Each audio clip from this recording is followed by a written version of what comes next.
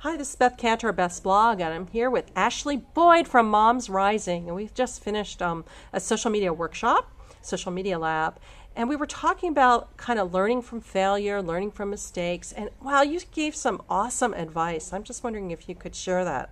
Sure. So I was sharing that at Moms Rising, we really believe that it's important to expect failure, that if you're really going to be stretching your organization, trying new tools, that, failure is inevitable. And one of the things to help prevent failure from being really catastrophic to your organization is to just know when to pull the plug on something. So we try to make failure sort of an accepted part of our practice, and also not reflect poorly on the person who suggested it or be any shame associated with it. So we've developed this term called a joyful funeral. And basically a joyful funeral is identifying that point in a project when you just need to pull the plug and say, it's not working, the data is not showing that, we're getting the results that we want.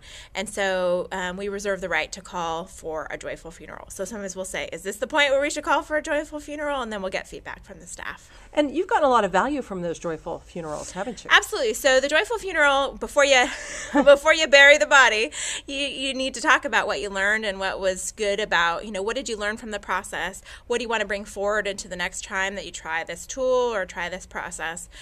So it's definitely, a building block for future success. Great. Thanks so much, Ashley.